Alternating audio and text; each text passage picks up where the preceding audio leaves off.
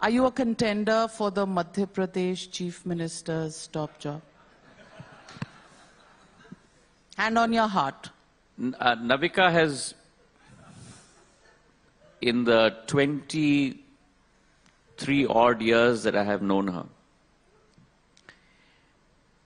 has repeatedly asked me this question, and I don't know when I'm going to be able to satisfy her.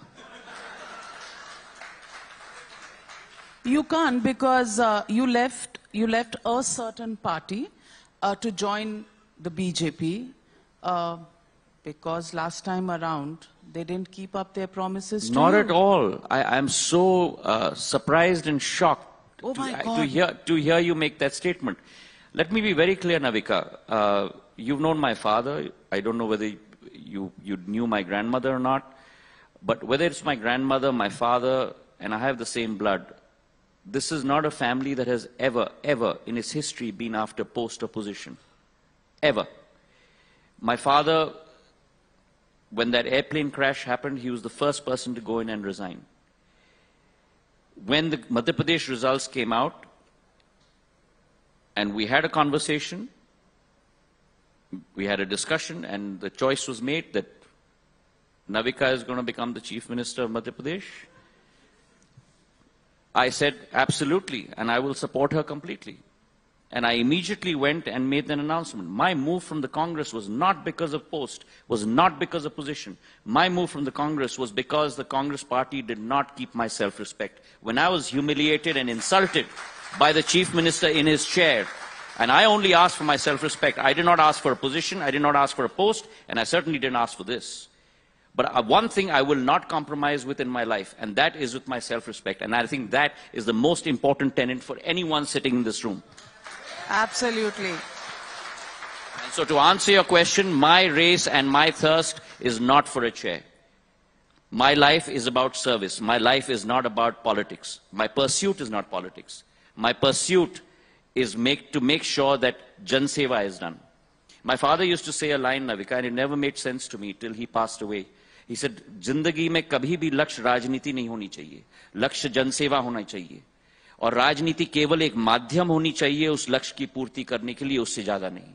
That's the spirit with which I carry on my life. So no, my race is not for a post. My race is not for a position. Yes, but I am ambitious. And there's nothing wrong with being ambitious. I'm ambitious for my people. I'm ambitious for development. I'm ambitious for progress. So my thirst is for what projects can I take to my region? How can I change the lives of people? If I've been given a responsibility, and the responsibility I've been given today by the Prime Minister of our country for civil aviation, what can I do to make sure that this area transforms itself in the period that I'm in command? That's the religiousness with which I work. Last, considering you've spoken from the heart, I want to ask you, how different is it in this government than it was in the earlier government where you were a part of that government as well? And 2024, how do you see, with the recent victory in Karnataka, the opposition seems to think that it's a done deal and they're back in the game for 2024. How do you see politics shaping up over the next few months? Your first part of the question was what? 2024, you worked on both sides with both governments. Let me say it's a completely different transformation. If you ask me the one thing that is completely and starkingly different, or let me say two things. One, meritocracy. Two, result-driven organization. And so my experience prior to politics was, like you, I was in the private sector. I was a banker for 6.5 years. And the adherence to timelines, the adherence to delivery, the adherence to making sure that execution according to a certain plan is in place, that's what I had been trained for in those six years.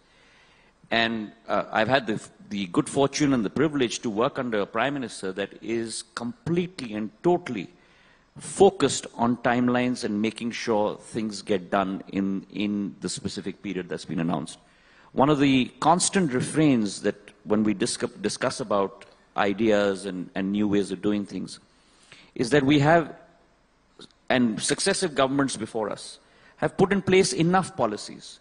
What we need to concentrate on is 100% saturation of every single policy that we have brought out.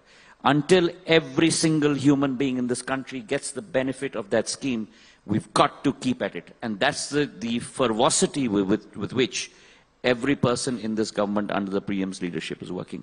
As far as election results are concerned, and the recent result in Karnataka, I mean, every state goes through its crests and its troughs for every single political party. The Congress has won in Karnataka. I wish them the very best. I hope they deliver on their promises. But let me say this, that the Bharatiya Janata Party is extremely committed to its resolve of making sure that we transform India. We transform India for each and every one of 140 crore people across the length and breadth of this country. And our ambition is to ensure that India today, which was at number 11 in terms of economic growth across the world in 2014, today it's at number 5. By 2030, our target is it should be at number 3. And before our journey is completed between Amrit Kal and Shatabdi Kal, India must be at number 1 in the world.